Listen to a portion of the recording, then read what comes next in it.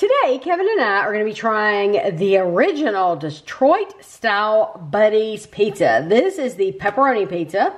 It says hand-stretched dough, edge-to-edge cheese, baked in a seasoned metal pan. This was $13.99 at Meijer. And this one's unique to us because it has the sauce on top like that, and we are not used to that. Honestly, this is a pepperoni. I expected to see pepperoni on top. Under the cheese. Ah, okay. Well, the cooking instructions are different. You do not preheat the oven. They're very clear. Do not preheat the oven. Remove all packaging and clear wrapping from pizza. Keep pizza in the seasoned metal tray. Place the pizza onto the middle rack of a cold oven. Then turn on the oven and set it to 425. Bake for 22 to 28 minutes until the cheese is melted and lightly browned. Each oven is a bit different in its heating time, so be sure to check on your pizza regularly after 18 minutes. If the cheese is lightly browned and melted, your pizza is ready. Cut into squares and enjoy. So we are going to set our timer for 18 minutes because regardless of how long you leave it, you at least need to check it after 18 minutes. So we'll set the timer for 18 minutes, but then when we come back, we'll tell you the total time we had it in for. We had the pizza in the oven for the full 28 minutes. We kept checking on it, and Kevin and I like our pizza to be more like a golden brown. Yeah. And so this is still lighter than what we would normally have it. But we didn't want to go too much longer because you can see that it got a little scald on this, which we don't mind at all. But yeah, so we didn't want to leave it much longer. So Kevin cuts it right inside the pan, and then he can scoop it right out. So you think the pepperoni is underneath that cheese? Yeah, I think so. So we won't even get to look at it? No. No, you really don't get to see it. I'm assuming it's down there somewhere. It says, the Buddy story. Buddy's Pizza restaurants first opened in Detroit in 1946. Introducing America to a new type of square pizza. Baking the pizza in seasoned steel pans gave the pizza a unique, crispy golden crust with edge-to-edge cheese. We follow our original award-winning restaurant recipe. Our dough is double-proofed and hand-stretched for that light texture and artisanal look. Pepperoni and other toppings are layered directly on the dough to allow the rich flavors to be absorbed into the crust. That's where they're at. What? Under the cheese. Wisconsin brick cheese is shredded and sprinkled across the pizza all the way to the edges of the pan, creating a crispy, cheesy crust. 3 wide strips of Buddy's tomato sauce are ladled across the top of the pizza, giving it that signature Detroit-style look. We are the only pizza that is baked in a metal pan.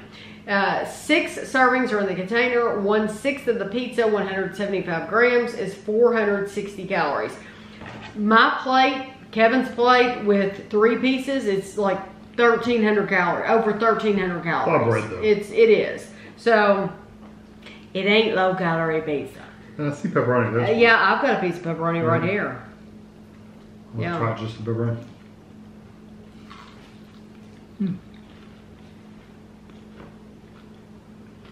It's good with that cheese.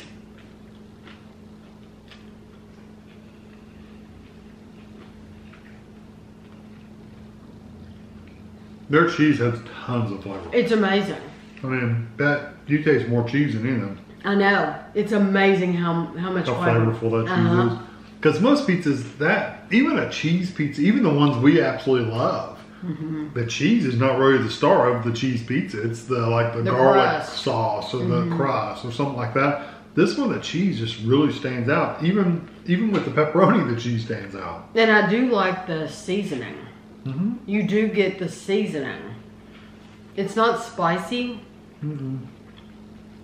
The tomato sauce is also very just tomato sauce. It's very tomatoey, kind of thick like a tomato paste. I don't taste a lot of like different seasonings in there. I guess it's like a a traditional pizza sauce. It's just not really strong flavor-wise. Think about when we would buy our own pizza bread, make pizza bread with pizza sauce. But I mean, it's not like it tastes like tomato, but it's not like it has a lot of seasonings in it. No, it's got a little bit of seasoning, but not much. I like that crust, even though it's not brown, it's really good and crispy. I'll tell you what, for a pepperoni pizza, I'm not really getting much pepperoni. You haven't either? I mean, I've seen them here and there. I'm eating it. Yeah, but I don't really taste that. I'm eating the pepperoni, but all this that you see, where on any other pizza, normally that would be crust. That is actual cheese. That's cheese. It goes all the way to the edge, just like they said. Edge to edge. And it has such a strong flavor. It's so delicious that it really overwhelms the pepperoni even. And the tomato sauce is, I got a big bite of it just now. It's kind of sweet. I like it. I do too. Do you like this pepperoni then? It's got a good texture to it, good and crispy. Even the bottom of the crust is good and crispy. Is it hotter this time? Yes.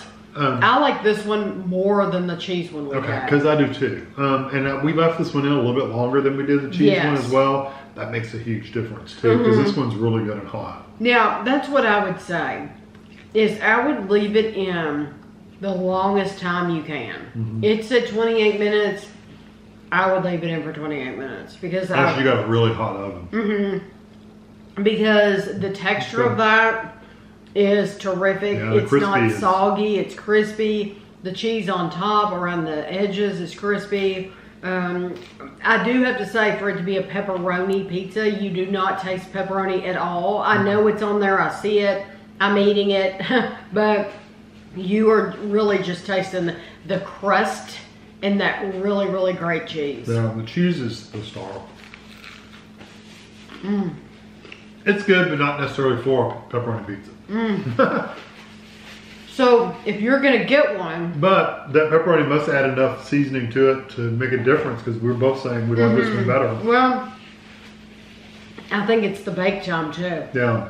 I think that bake time makes all the difference in the world, because the longer you cook that cheese, the more flavor, it just enhances the flavor. Good and crispy and stuff, too, so it just has a really good texture. I'm going to bring up, though, I'm going to be the party pooper. And I'm going to bring up the same issue I brought up before, and that's the price. It's $14. I think that's too much. Yeah, I mean, it's really good, but... For a frozen pizza. Yeah.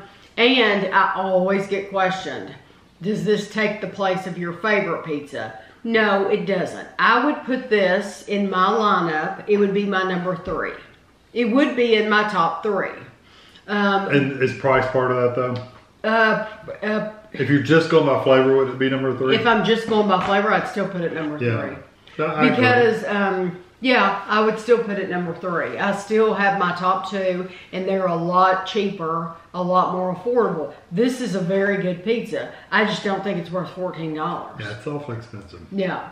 Especially if you're splitting it between us, that's $7 a piece. Yeah. I can go to Papa John's or someplace you and get a pizza for that price. You can go to Domino's or wherever and get one for that. Yeah, for less than that. So that's going to be something you'll have to decide. We've only seen the cheese and the pepperoni in our area. Who knows? We might end up getting more. I don't know. But if they do, we'll definitely try them because I do think they're good. Because for us to say it would be in the top 3, we've tried a lot of pizza on the channel. We've tried a lot of brands. So for us to put that, would you say it's in your top 3 too? Yeah, okay. So that's saying a lot. So it's still a really, really good pizza. And it'll be even better if they bring the price down. It'll make me feel better about buying it.